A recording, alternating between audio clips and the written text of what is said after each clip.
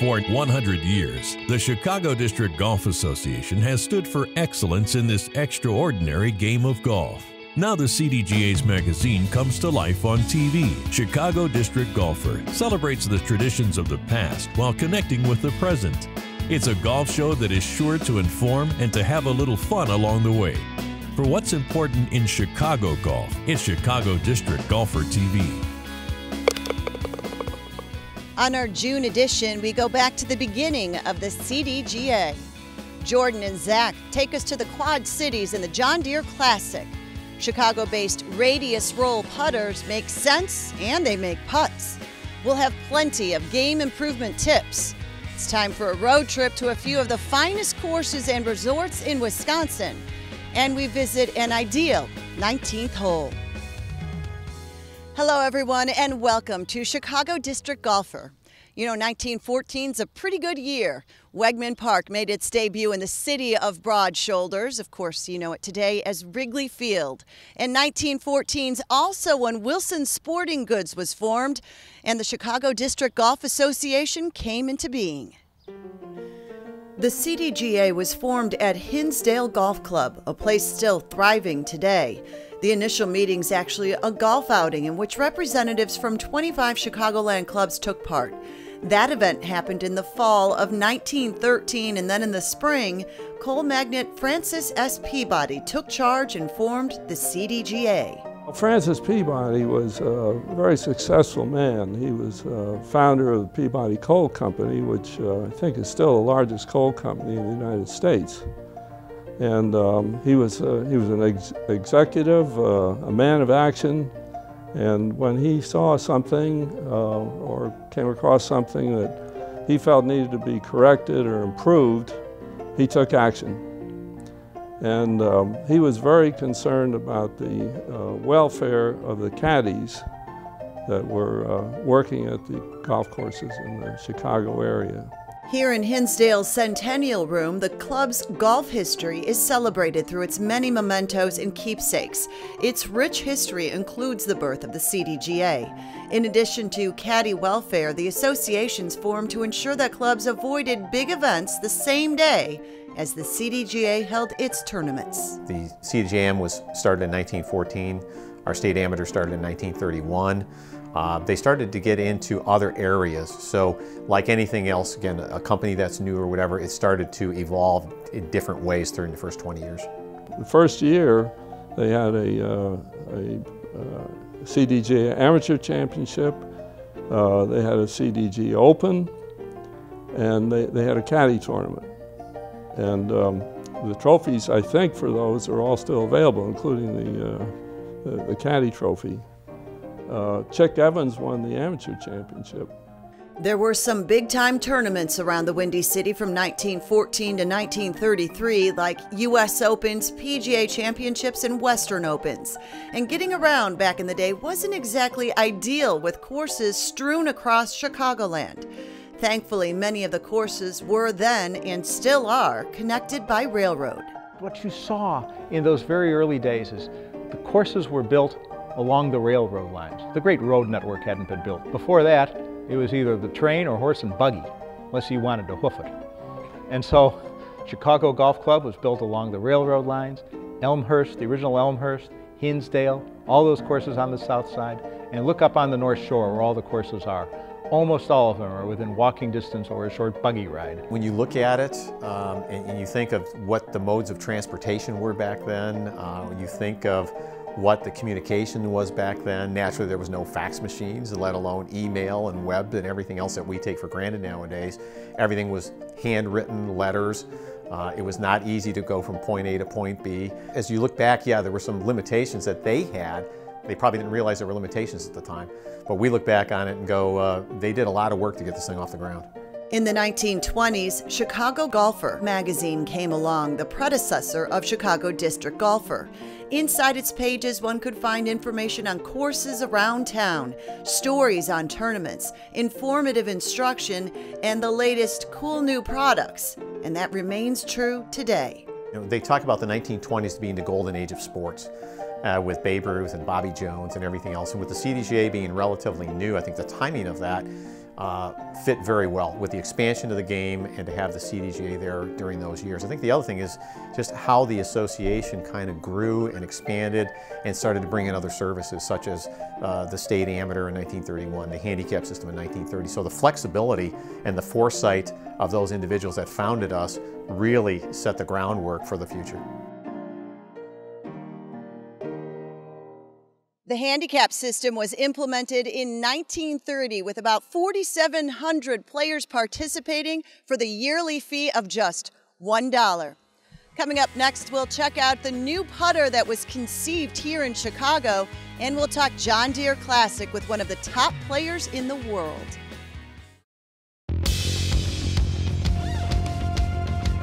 You're a complicated, diverse creature. A fine mix of debonair and adrenaline, battle scars, and good jokes. With an exceptionally smooth taste, only 95 calories and 2.6 carbs, Michelob Ultra is the superior light beer, perfect for every side of you. Many people think you run a business just to make money. No, you run a business because you get to build something. You get to impact the future, to help employees and partners put their kids through school. You get to create value that didn't exist before, because that's your name on the building. And it's not just a payroll, it's people's lives, and they're like family. And there's nothing like reporting to yourself. At MB Financial Bank, we know why you work. MB means business.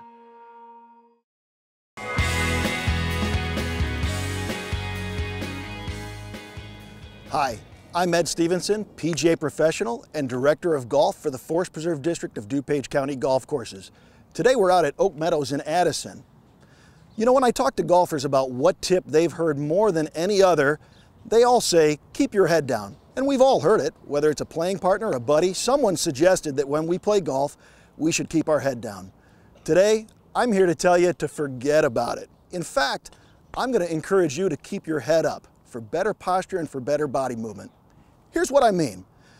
When we find a golfer that's overly fixed on keeping their head down, it creates a couple of problems for them. First of all, it takes their posture and it tends to round out their posture a little bit too much. And also, when our head is down too far, we're in a position where as we start to turn our shoulders, we have a conflict for space and our shoulder tends to bump into our chin, which makes keeping your head still almost impossible. So instead, I'd like to encourage golfers to keep their head up just a little bit. And here's how this will look. As we set up, we'd like to take our chin and keep it up just slightly. And as you can see, by bringing our chin up, it tends to make our posture and our spine a little bit better for an athletic swing. And it also, by keeping our chin up, allows us to make a swing where there's plenty of room for the shoulders to do their work and turn underneath our chin. So for a better swing and a more athletic movement, forget about keeping your head down. We really want to keep our eyes on the ball. And if we can put our head in a position that does that, golfers will hit better shots. So once again, I'm Ed Stevenson from Oak Meadows. Hit 'em straight. Great thoughts there, Ed. Thank you. Next month, the John Deere Classic returns to the Quad Cities at the TPC Deere Run. With the absence of the BMW Championship, it'll be the only PGA Tour event in Illinois this year. 2 of the top 15 players in the world are planning to tee it up and win it for the second time. 19-year-old Jordan Spieth blasted his way onto the tour last year by holing out this shot from a greenside bunker on 18 to make it into a 3-man playoff. On the 5th playoff hole, the kid who seems to have that it factor found himself in the trees on Deere Run's difficult 18th. He played a fearless, low-running shot that bounded to the back of the green. The Texan easily 2-putted from there for his first tour victory, ensuring full playing status for 2014. Hey, it's the first time, guys.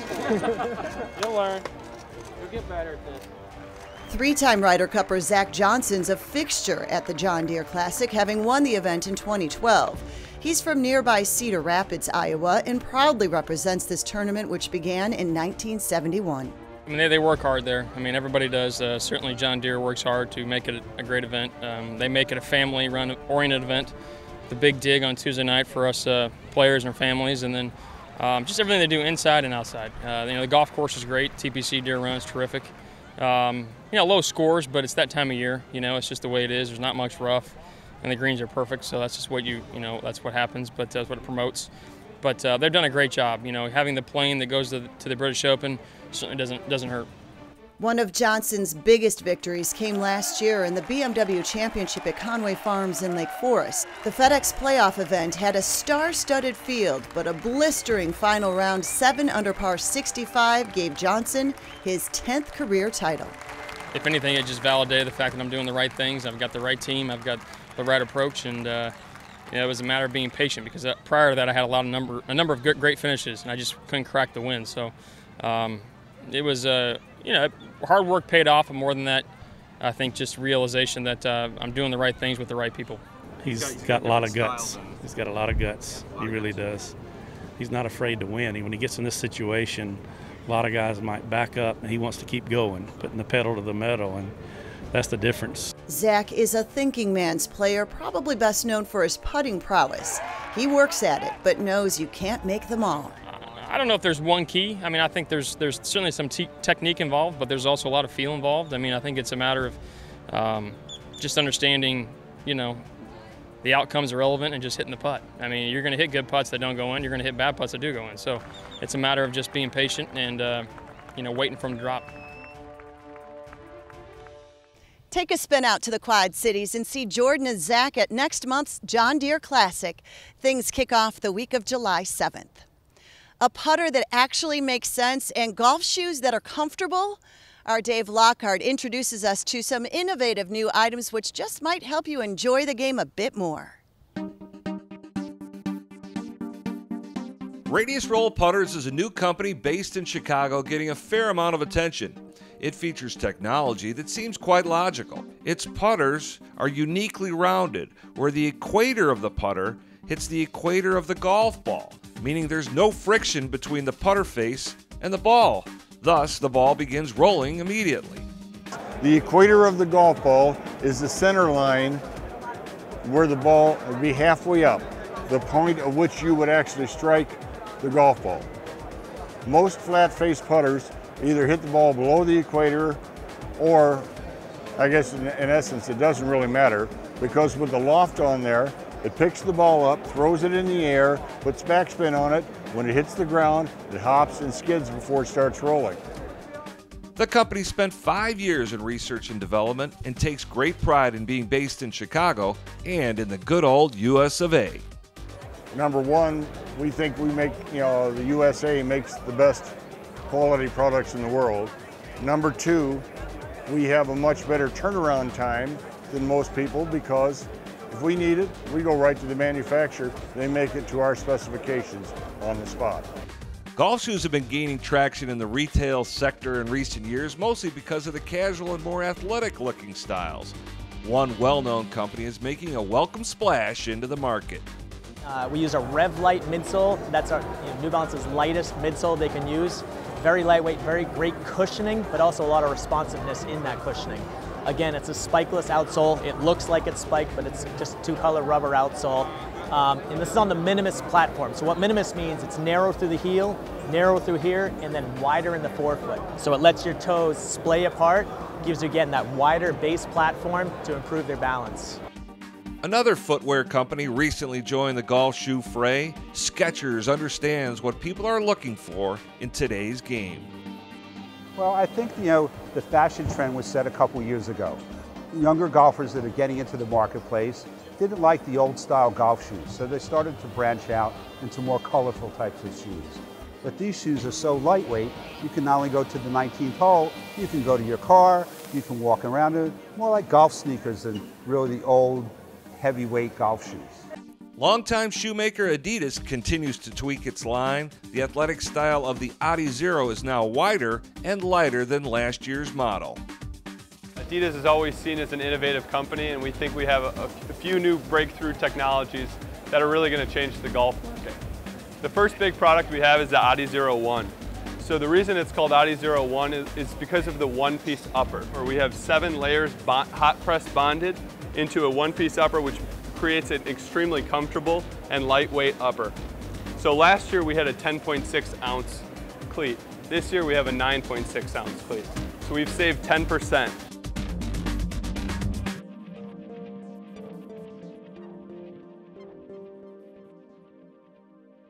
It's also interesting that the Adi Zero golf shoe has a spike in the middle of the sole, a la Ben Hogan in the 1950s. Next on the tee, we'll stretch it out with our friends at Athletico and take a tour of a few of the finest courses in Wisconsin. Bowes Creek Country Club has set the standard for public courses with a private club feel. This exquisite 18-hole championship layout offers the exclusive Member for a Day concept. Pay just one fee and you get unlimited golf with a cart and full use of the bent grass practice facility. Plus there's Porter's Pub, a casual English-style restaurant and bar that will complete your day the way you want to play. It's all here at beautiful Bowes Creek Country Club in Elgin, Illinois. Are you ready to go? How's the hip? I think you know that we have to take this one plant at a time. It's really the only way that Eunice Feldman knows how to garden. We have got a lot of great bulbs, strong perennials. I am looking forward to a great season and can't wait to get back out onto the field. So thank you and good night.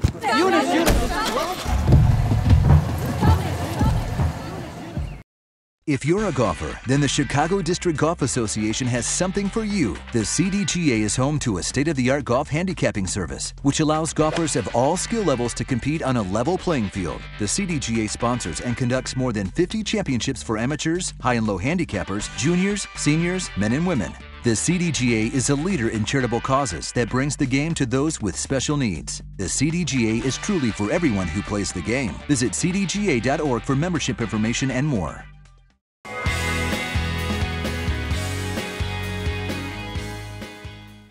Hi, this is Jeremy Smith, physical therapist with Athletico, coming to you live from the golf course today. We've all been in the situation where we show up a little bit later than expected to the golf course and only have a couple minutes to get ready before we're expected to tee off. In that situation, one of the most important things to do is to stretch out those muscles and get them warmed up. One of the best ways to do this is what's called dynamic stretching. I'm going to show you a couple ways to do that so that way you can get ready for the round, prevent injury, and help you kind of improve your game throughout the day. If you grab a club, you're going to start with hip swings. Okay, this is going to warm up the hips. Okay, you're going to feel it on the inside of the hip, the outside of the hip. Swing your leg back and forth, give it a nice good stretch. It's a dynamic stretch in that it continues to move. It's not a static stretch where you're going to hold it. Another one is a reverse hamstring stretch. So you're going to go down with your knees bent, grab the bottom of your toes, straighten your knees as much as you can, come back down, straighten the knees, down, straighten, 10 times, okay? That's gonna get your legs a little bit closer ready for the round. Then you're gonna take your club up over your head, stretch those pecs out, get everything nice and ready to go. Now we're warmed up, the muscles have some blood flow going to them, they're a little bit looser to help prevent injury. If you do feel some pain after the round, make sure you stop by an Athletico for a complimentary injury screen. Thanks, Jeremy. It's great to see you at the course. You know, there are certainly a number of outstanding public golf choices in the Midwest, but it seems Wisconsin has a few really good ones, including a number in the top 100. Sounds like it's time to take a little road trip. Just a mere hour from Chicago's northern suburbs lies a golf property featuring 3 championship courses designed by Arnold Palmer, Gary Player, and Lee Trevino. These icons of the game created the undulating and fun tracks at Geneva National. Each of them all immaculate in their own way, but all feature well-manicured bent grass fairways and greens as well, along with 5 separate tee boxes for a golfer to really get a chance to choose their level of play. Each course lines up to the challenge that the golfer wants to have. The resort also features the tasty new Hunt Club Steakhouse and the fully renovated Geneva Ridge Hotel. You can also stay at the inns, 6 comfortable villas located right next to the golf courses. The Inns of Geneva National, it's very unique in the fact that you can basically roll out of bed and you're on the first tee. We're literally located 400 yards from the clubhouse. And what the inn setup is completely different than Geneva Ridge in the fact that we offer 6 different inns, each inn featuring 6 separately keyed guest rooms, so that it can be used as a group, but you can also visit and enjoy it as a couples retreat or a weekend getaway. On the other side of Lake Geneva, you'll find Como Crossings at Hawksview. Built on the land of a former ski slope, this 36-hole facility epitomizes what Wisconsin golf is all about. There's plenty of nature to observe and a multitude of challenging shots over natural landforms, making it easy to see why this is the area's only 5-star course. Head farther north to the picturesque area of Green Lake, and you'll come upon a course that's unlike any other in the Midwest. Built in 1930, Lawsonia Links is a track with robust bunkering and fast elevated tilted greens. The layout is reminiscent of wonderful links courses in the British Isles and usually plays like true links courses, firm and fast. And we have 2 golf courses, the Woodlands and the Links, and a lot of people think the Links is wide open, which it is, but however, if you grip it and rip it, like you said, you get one of those traps, elevated steep bunkers, you're not going to get out very easily. And the fescue does creep up on you also. It's just the true natural beauty of it. Every day you play the links course, it's like playing a different golf course because the winds change. It's true one-of-a-kind golf course. Let's head a bit east to the amazing American Club and the glorious Pete Dye designed courses in Kohler. Here you'll find a spirited romp of 36 holes at the River and Meadows courses. And just 15 minutes away on the shores of Lake Michigan lies the Irish course in the world-famous Whistling Straits. Well, Black Wolf Run was our original golf courses. They opened 25 years ago, and they're the upwoods kind of hunting, fishing land that you would see in Wisconsin. So it's very traditional topography here in northern Wisconsin. And then Whistling Straits, which is located about 10 miles north of here, is on Lake Michigan, and that was designed to give you the rugged feel of the coast of Ireland. So you have 2 very distinctive properties, one very traditional upwoods Wisconsin, and one is something you really wouldn't see in this part of the country at Whistling Straits. All of the wonderful Kohler layouts rank among America's top 100 courses. For a really unique experience, you can play the river course and watch the fishermen as they attempt to hook salmon on their way upstream in the Sheboygan River.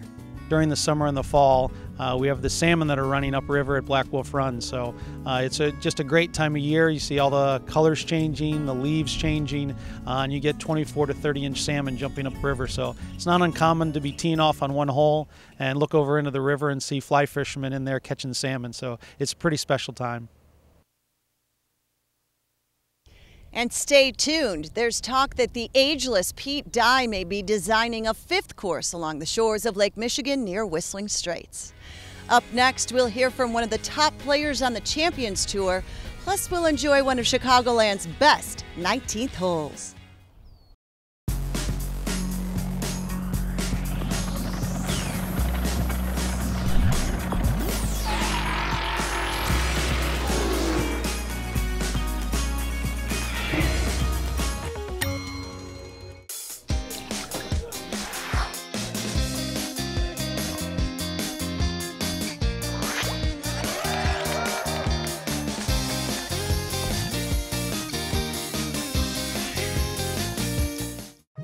Have an exceptional golf experience at Aldine Golf Club in Rockford, where you'll experience a fantastic challenge of golf on this championship course. Aldine Golf Club was voted one of the top 50 courses in the U.S. with greens fees under $50 and ranked the best municipal course in Illinois by Golf Digest. Play a top-notch course at an affordable price. That's Aldine Golf Club. For the best rates, book your tee time online at aldinegolfclub.com. Many people think you run a business just to make money. No, you run a business because you get to build something. You get to impact the future, to help employees and partners put their kids through school. You get to create value that didn't exist before, because that's your name on the building. And it's not just a payroll, it's people's lives. And they're like family. And there's nothing like reporting to yourself. At MB Financial Bank, we know why you work. MB means business.